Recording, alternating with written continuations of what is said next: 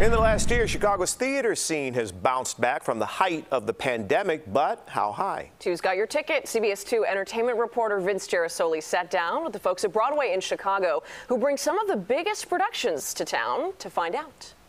A lot of us went back to Chicago theaters in 2022, but did everyone come out for the show?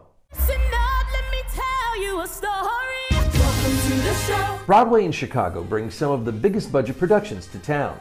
The organization says as theaters reopened, a pent-up supply of splashy shows lit up marquees. When I was a boy, there was star power, world premieres, and the return of well-known favorites. Lou Raisin, president of Broadway in Chicago, says audience response helped the organization bring jobs back to nearly 1,000 people. Here's the question that's on my mind right now. How did 2022 stack up for Chicago theater and Broadway in Chicago in particular?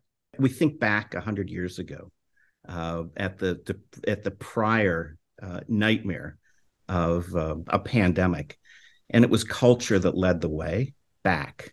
And to a large degree, that's what we've seen here. The demand has been really incredible. When you say that the ticket sales are going well, can you give me some quantification of that, though? Are we at pre-pandemic levels? Are we still catching up? Are we going beyond? You know, we're not a widget company, so it's not like we can tell you how many widgets on the shelf and compare it quarter to quarter. We ebb and flow based on the theatrical talent that's available to us. At the onset, we were spending what turned out to be about 120% on marketing to see 80% of the show, 80% of the audience coming back. Those numbers have changed over time. We're pretty much heading back to being on par.